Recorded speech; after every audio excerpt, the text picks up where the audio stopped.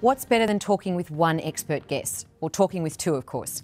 In this special episode of SME TV News and Views, our expert panel discusses and explains class actions, the legal litigation aspects, the financial aspects, and all the stuff that's in between. Sometimes there are moments in life when things go horribly wrong. I'm not talking about bad luck. I'm referring to an issue or the result of another person or third party, or maybe even a government department. Now imagine that it's not just you that suffered. There could be others like you. You may have the beginnings of a class action. Joining me today to discuss this is Mitry from Mitry Lawyers and Theo Kotselas from Archangel Wealth.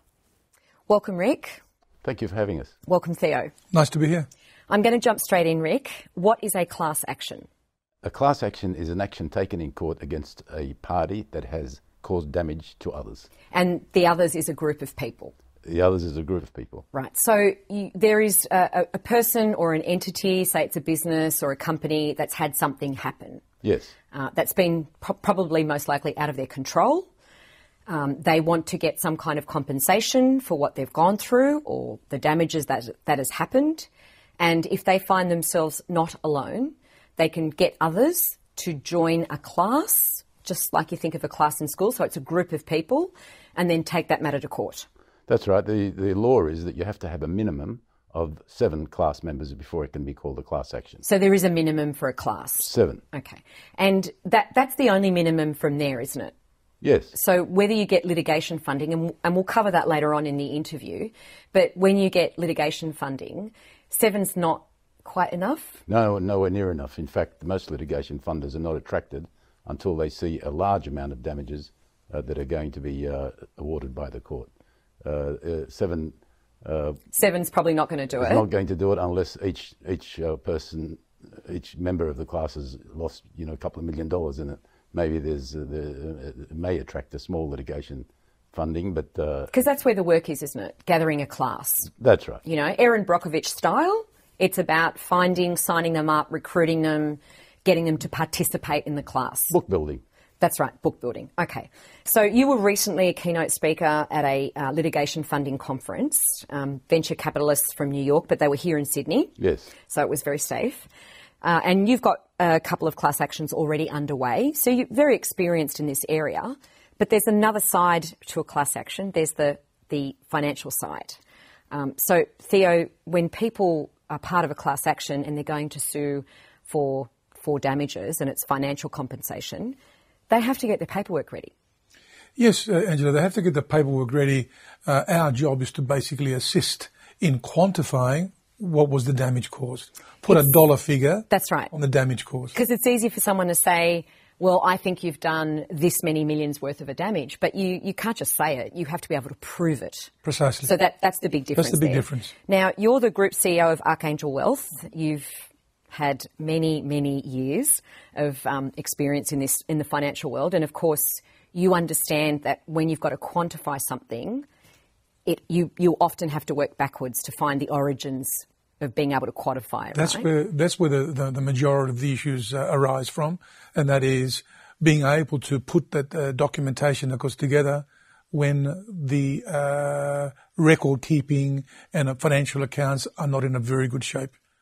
Because people don't go into something and they're not working in their business or in any personal aspect with the view that, I might have to sue someone, so I better have my paperwork organised. But Angela, look, even before that, a lot of people, they make the same error, and that is working in the business and not on the business, yeah? There's decades of thought behind that one. Absolutely. Okay. Absolutely. Now, look, as a CPA and the range of experts that you've got in your firm, your customers or your clients would have access to a whole range of experts depending on what quantification they need of their losses, what their area of expertise. Maybe they weren't able to pay their mortgage, so you've got to backtrack on that kind of a loss. And then, of course, nothing is straightforward, Theo, though, with financials. No, it's nothing is straightforward. My job is to sit down with the client and predetermine what was the damage caused.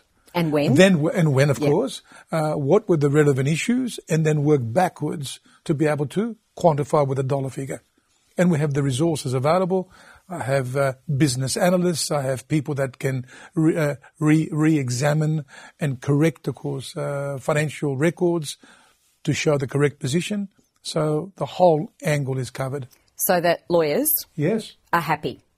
Well, Rick is happy most of the time with me because he is happy most of the time. Yes. But Rick, this is a big stumbling block for people. It's like kind of an emotional barrier because, first of all, they're probably seriously and emotionally invested in the loss that's happened. So it can affect people in a horrible psychological way. Of course. You know, what they're going through. Then it's a matter of, you know, when you ask them to have their documentation for financial, to quantify the loss, that often is another, I don't know if I can do that. That's another huge barrier to the class actually being able to move forward. It is. So that your job of actually going into litigation to getting the right outcome for the class is then quite a bit reliant on the quantification. Well, one of the most important things in the preparation of a class action is the monetary aspect, the determination of the amount of damages, for a number of reasons. But the main reason being that to attract a litigation funder, you have to tell him or her or it, you've got to tell them what's in it for them. What's in it for them. And if it's only a small amount of damages, you know, they may not be interested. But if it's a large amount, then they'll be interested in coming along and funding that litigation and taking their share, whatever that may be, from the profits. Well, actually, that's a good point to bring up. Litigation funders make money because they view a class action as an investment and a return on that. Exactly. They invest their money in the action, and they expect a good return because they're taking a risk. If they lose, then all their money goes, and they sometimes have to pay the costs of the other side if we lose. So it's their risk. It's a risk, right? And quite often you know that class actions can come about if they're built solidly, and there's a good case where a legal funder will come along, fund the class action, and there's often no financial stress to the class members. There's no financial stress whatsoever. Even in adverse orders, they don't have to find the money to pay out the cost of the other side, for example. Well, probably they've suffered quite a bit of loss anyway, and finding more money to pay legal costs is a huge issue. That's the whole basis of access to justice. And what about the financial, when they have to quantify the financial loss, are those kind of expenses also covered by the litigation funder? Not always. But to some degree. To some degree. And at the end of the day, after someone like Archangel Wealth presents a study of the loss of and the damages, etc., it goes to the forensic accountants that are appointed by the defendants to test, to overview our work as well. Yeah. To review, and see whether it stacks up, and it can go to court where. You know, you don't want holes to be punched in the thing that's most vital, which is the cost of it. But also, Angela, you touched on a very, very important part of this. It's not just the legal perspective. It's not just the numbers. Most of the time, because these people have been damaged financially. So the most important bit is the emotional side of things. They'll say, well, look, Theo, you work with with Rick, you work with Mitry lawyers, but right now we don't know where to start from. But also, more importantly, we don't know what to do after this thing is over. So for us, it's more of a listening role, understanding, making them understand what the issues are all about, and they say, look, just do what you guys and do the best for us. So they're more concerned about having people that listen, understand, and talk to them. The other side, though, too, Theo, is that you would be with clients while they're going through that financial turmoil. Yes. Because there would be a lot of their lives that have been financially impacted. Absolutely. And you have to help them get through that. Yeah, so it's not just to put the plaster on their leg. No. Then you have to, of course, go through... they could lose their business. Absolutely. They might have lost their livelihood. Absolutely. They need someone to hold their hand and saying, okay, well, we tried for this. We were able to get this. Now, let's map out a roadmap for you to get out and to recover. That's the most important bit. It's not just having their day in court. No. It's the lead up to then. Exactly. And then it's post. And having a strategy afterwards as well. So that we know that's unfortunately, not always a good ending for some things, but sunny days come. They do. You do move forward. However, if you don't get good legal advice and good financial advice, you could find yourself in a very different situation. That's quite correct, yes. So typically, how long does it take to get a matter in court for a class action? It depends on the size of the matter, and this is why the assessment of damages is important. Once we know what the damages are and how many people are involved, then we can assess the amount of work that needs to be done, when it's going to have to be done by, what submissions we make to the court, what sort of evidence we get. All of that has to be prepared. Expert evidence, apart from accountancy, there's experts who will assist in determining whether or not there's been a... You have to have proof. That's right, have to have You proof. bring the experts in to present that. So but after that... It takes longer than a normal matter to be heard? It does, because they're normally big matters, and they have to be big to attract, as I said, the attention. Let's use the light rail case. Yep. Right? That is a class action. In the Sydney light rail instance, you have formed a class. That is, the matter is underway right now. There's litigation continues and a hearing is pending. That's been a matter of 2+ years? That's right. And the main thing that held us up was the discovery of documents. The state has a database that takes months to go through, and we have a database that takes months to go through, and we have to exchange documents so that we see what they've got and they have to see what we've got, so to speak. But it's not unusual though, because if these matters are huge, and the current Sydney light rail class action is looking at damages of $350 million, so that's a huge issue, then you would expect that there are, a whole team on one side and a whole team on the other side, and that it is the job of both teams to win. Right. That's so right. Equal dedication, well, we've got equal motivation. A list of about 7 or 8 major expertise corporations or individuals giving us expert reports, and the government has the same thing. Right, of course. It does have. It's a view, right? Here's what we think. Our expert thinks. Here's what our expert thinks. Now, there's forensic accountants on both sides too. Forensic accountants are normally on the side of the defendant. They just want to test the losses that we've suggested and submitted. And also to look at our methodology as to how did we prepare to derive that figure. So it's not just we think it's this much. It's a lot more than and I just think. hand it in. Precisely. Well, and that's the point, right? Every aspect of a case has to be able to be backed up with proof. Absolutely. Documentation, the best that you can provide, because you already know going into a matter that the other side doesn't want to pay. And they don't want to admit they're wrong. Exactly.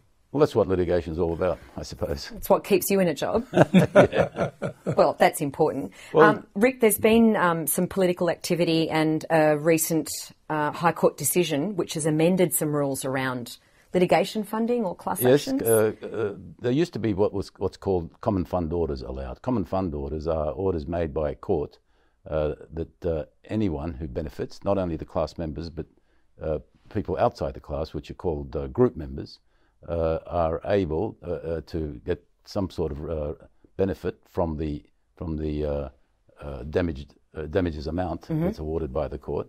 They also need to make a contribution according to a common fund order to the cost of running the case.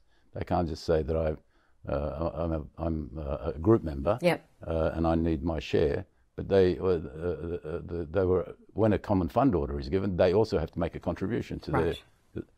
The High Court recently, earlier this year, said that common fund orders are illegal. They're not legal. If you're an outsider and you get benefit, you don't have to make a contribution to the litigation funder. Right. It's a form of unjust enrichment. I still haven't been able to work out myself. But having understood that what's taken place, it still doesn't prevent class actions from taking place. Oh, no, it doesn't. And that's very important. So while we're not as litigious, say, as the US in class actions... Quite frankly, we are. We are? And in fact, class actions were originally originated in Australia. There you go. And the Australian system was the first jurisdiction. The Australian jurisdiction was the first one to allow litigation funding and to allow a third party to benefit from the amount awarded by the court. Which is the funder. Which is the funder. If you're lucky enough to have that organised. That's right. Theo, in your company, you have a range of experts. Yes, we do. Like? We have people, of course, that are experts in the various accounting software packages, which gives us the flexibility to be able to determine how accurate those records are. We have qualified CPAs and chartered accountants that do a lot of the analysis of those figures to give us the results that we need to work with. Because often people may not have an accountant or financial advisor that can manage this kind of thing. They may have been just using a bookkeeper, or they only see their accountant once a year. Precisely. And this is where the issues can't handle that. These are where the issues are, actually, Angela, of course, that people, oh yeah, but I've been with my accountant for so many years, but he's really a lodger of tax returns. And there's nothing wrong with that. No, nothing wrong with that. There's nothing wrong with that, but you need to get the right expert for the right job. Exactly. And it's not just, of course, for class actions, but now in general, it's very difficult to run a business, as you very well know, actually, Angela, without having the appropriate people to hold your hand.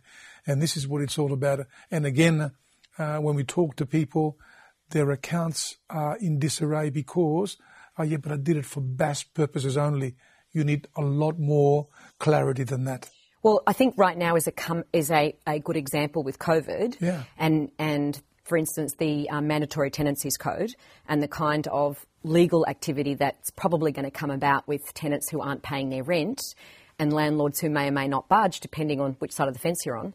And they're going to need to, the tenants are going to need to show financial activity to prove that they could or couldn't afford something. And the other additional aspect, actually, Angela, is that March is deadline.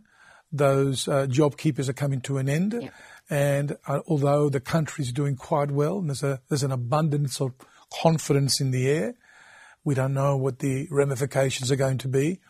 And all the more I think we suspect. Yeah. I think we suspect, right? Yeah, but also because actually, Angela, we as a firm, we talk to all of our clients that we need to get together a lot closer now than ever before.